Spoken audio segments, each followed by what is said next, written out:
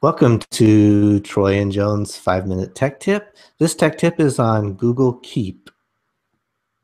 And Google I Keep. love Google Keep. I use it every day to keep me on track. So it's a great thing for students too. Google Keep is a note taker, and it's not quite as robust as, say, Evernote. However, it's free where Evernote is not. So, and it's tied to your Google account. So it's very great for Google Apps for Education schools, but also, like Joan and I, we use it very much in our personal lives to keep notes. And so you go to keep.google.com. It also works on all devices. And it syncs to all devices. So you can keep it on your computer, you can take it on your phone, and it'll sync between the two or three or four, however many devices you use it on.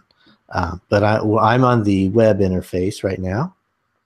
To take a note, I can go here to take a note, click take a note. I can title my note, and then start taking notes. The beauty is, and you see below, that you can color code your notes. And that keeps me organized because my to-do lists are all a different color than my notes for, say, an agenda or a conference or a meeting.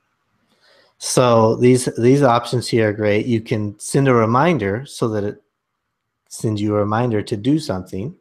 You can share these with other people. So I could share a note with Joan, or you could share it between students. Students could share with you, and that's a very helpful option.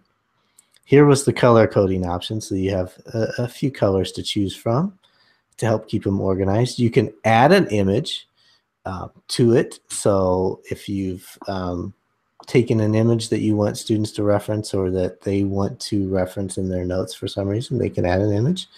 And then you can archive it when you're finished with it. Under more here, you have delete the note if you're finished with it entirely. You can add a label to it, which if your Google Note inbox gets full, you have a search bar up here, and so labeling can help. You can also just add a hashtag to a word inside the note, and that will label it as that word.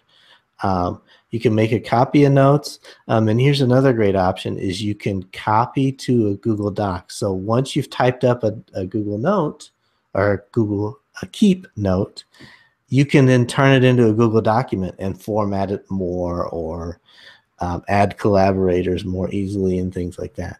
And once you've created your note, you just hit done, and it pops it in the list here of all your other notes.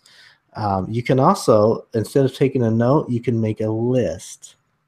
A to-do list is excellent. Right. Really helpful for students that are less organized because they can share that with the teacher and you can watch to see if they're progressing in their to-do list. Right. So then once you have the to-do list, then you can check things off when they're finished, and you see it moved it to a different part of the list. So then you would have your to-do list, and it would mark out what's been done. And even after you've hit done, you can still edit the note and change the color if you want. And so that all your notes are nicely color-coded there for you. So, and then these are also in real time. So if you make a change to a note and someone else is viewing the note, they would see the change just like any other, Google document and things like that. So when you're all done on a phone, you can just swipe it away. I love that feature. yes, so that's I use it for note cards, or have students use it for note cards. What have you seen students use it for? It's actually great for a group project organizer. Yeah, so there's a lot of options for Google Keep, and it's a tool that not a lot of people know about. So it's keep.google.com. And that's our 5-minute tech tip on Google to Keep.